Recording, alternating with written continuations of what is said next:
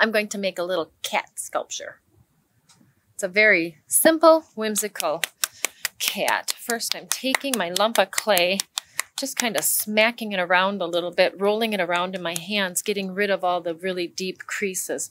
When you roll it around, kind of smoothing it in your palms, it's amazing how that helps to take care of and get rid of, eliminating all the deep creases and lines. So now it's going to stand up like so. I'm going to use my finger to kind of define the chin.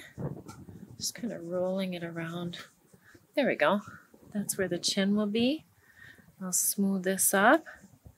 And I like to just draw upward little peaks, little triangles to form the ears. Do that again with this hand.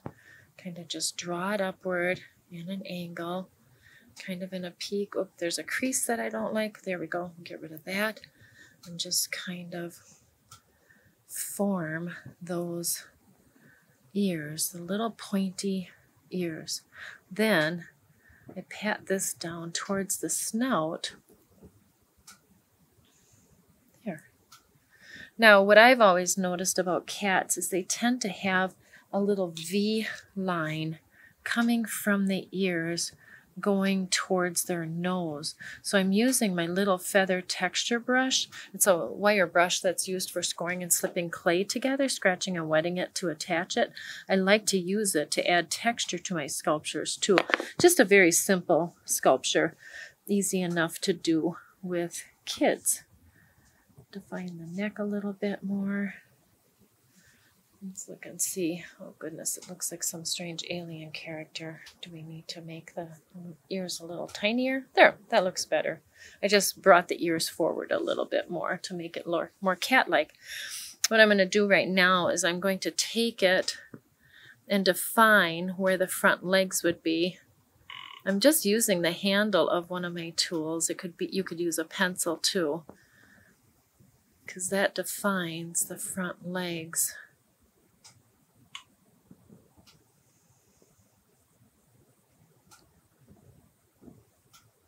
There we go. There. It gives it some shadowing there, dimension.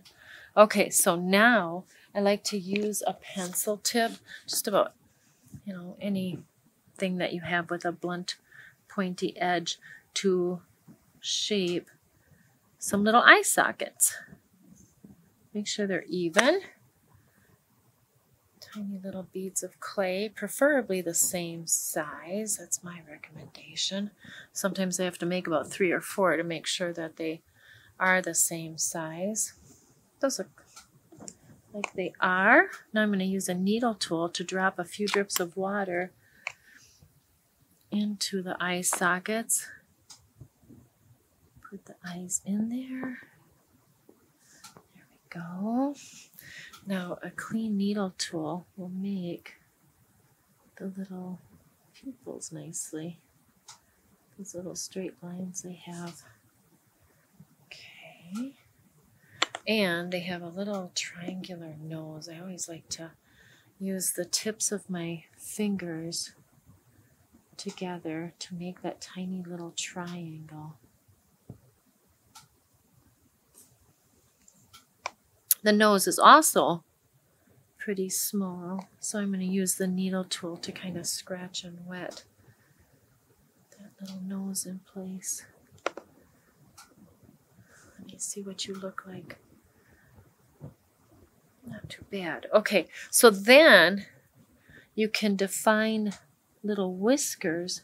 The needle tool is so straight and narrow that it's really easy to use that to make really straight, wispy whiskers. So cute, huh? Then just make a little fun tail, rolling out a little snake.